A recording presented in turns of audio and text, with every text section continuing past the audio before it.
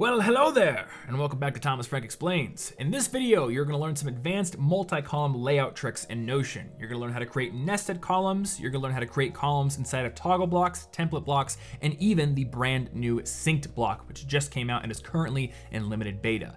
By default, creating columns in these ways, nested and inside these special block types, seems impossible. If you grab a block and try to drag it next to a block like you normally would to create multiple columns, it's not going to work. So a lot of people think you just can't create multi-column layouts inside these special block types. But in fact, you can. It is possible as long as you know the trick to it, and I'm going to teach you that trick in this video. So buckle up, get your popcorn or whatever you eat while you're watching lengthy software tutorials on YouTube, and let's get into it.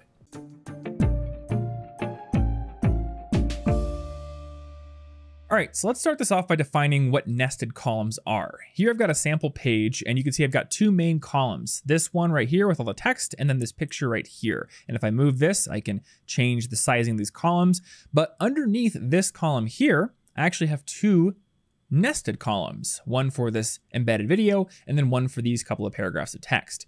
And this looks great, and it seems like you should be able to create it very easily, but when you're creating a page like this copy here, if I've got my embedded video and I try to drag it to the side of one of these columns, I can do this and get a third column, but I can't create a nested column. But there is a simple trick that you can use which will allow you to get these nested columns and which will allow you to do other things, such as creating columns within toggle blocks, template blocks, and synced blocks. In fact, here in this example page, I have a template block containing a synced block, which contains a toggle block. And inside that toggle block, we have multiple columns, and there's even nested columns with a copy of this. So it's possible to do all of this, even combined. And if I click this template button, I'm going to get myself a synced block with a toggle block containing multiple columns. So what's the trick? Let's go back to our example page and I will show you. It's very, very easy actually. All you do is create a page, call it whatever you want. It doesn't actually have to be called whatever you want. And then you put your content inside that page first. So let's copy this content here, drag it into the page, go into the page, and from here we can set up our columns because now we have the ability to drag and drop as we normally would. So I'm going to go ahead and take this. I'm going to take it to the side of this paragraph here. I might bring this one up as well. And that's the layout I had in the finished version of this example. Now all I have to do is go back and then right click or hit the 6 block icon here, choose turn into, and turn it into something else. If I just want to do nested columns, then I'm going to choose to turn it into a heading or a to-do list, basically something that's not going to nest it under something else. So if we do a heading, the title of that page is going to become the heading, which I can then delete if I want. And what I'm left with is that multi-column layout we had within the page nested under wherever I had the page. So as long as the page is already put underneath an existing column on your parent page, once you turn that into something else that brings all the content from that page to the page that you're on, that you're working on, it's going to stay multi-column, even if it's nested columns. And the exact same principle applies to toggle blocks, synced blocks, and template blocks. So if I undo here, say I want multiple columns within a toggle block. All I would need to do is choose to turn this into a toggle block. And once I untoggle it, you're going to see those columns in there. Or I can undo that, and I can first create a toggle block.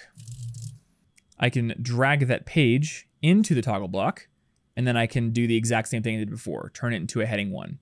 It doesn't have to be a heading one, it just needs to be a type of block where these blocks, the text blocks, the video block, become separated from the title here. So I can go ahead and delete that, and I get my nested toggle block. And with synced blocks, it is basically the exact same thing. In fact, with synced blocks, I can go ahead and turn this into a synced block first, which is just going to wrap the page with a brand new synced block, which you can see with this red outline here. And then I can go ahead and use my turn into trick. And let's just use a to-do list this time.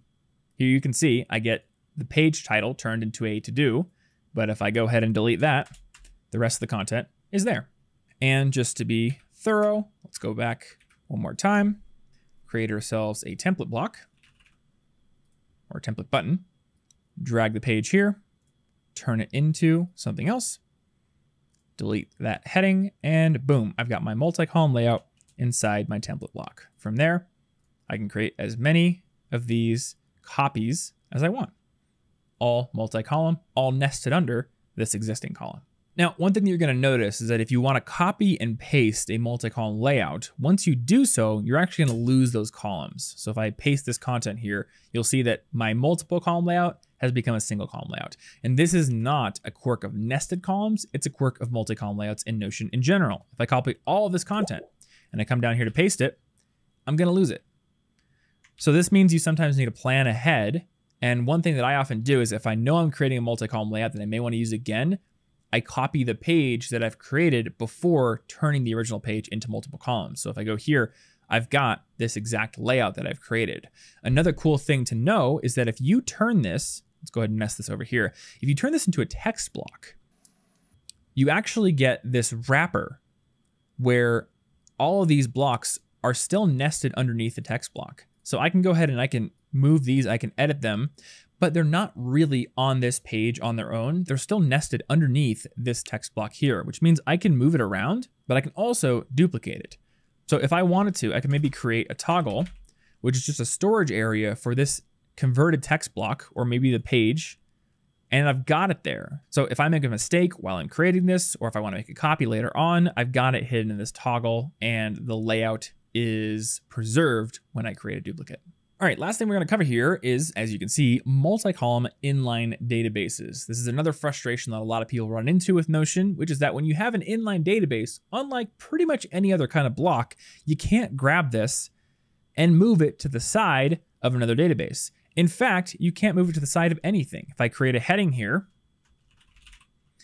and try to move this to the side of the heading, it also doesn't work. And vice versa. If I want to move the heading to the side of the inline database, that doesn't work either. So when I first started using Notion, I thought, hey, it's impossible to make a multi-column layout using inline databases. But actually, the fix is pretty simple.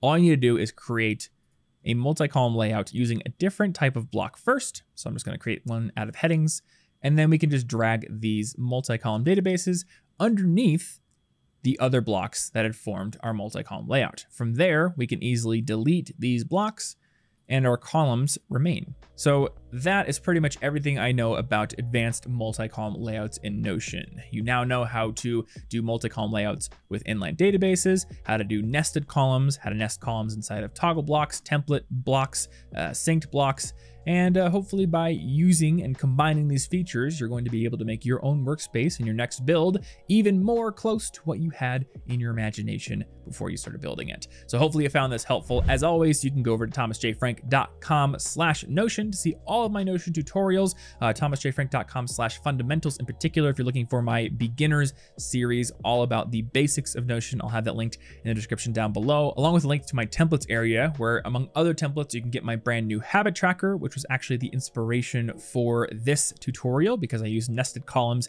inside of a template button in this build. And a lot of people were pretty surprised that you could actually do that. So check those resources out if you're curious. Let me know what your questions are over on Twitter. I'm Tom Frankly there. Feel free to follow me for more Notion tips or leave a question in the comment section down below, and I'll try to answer it as best as I can. Thanks for watching, and I'll see you in the next video.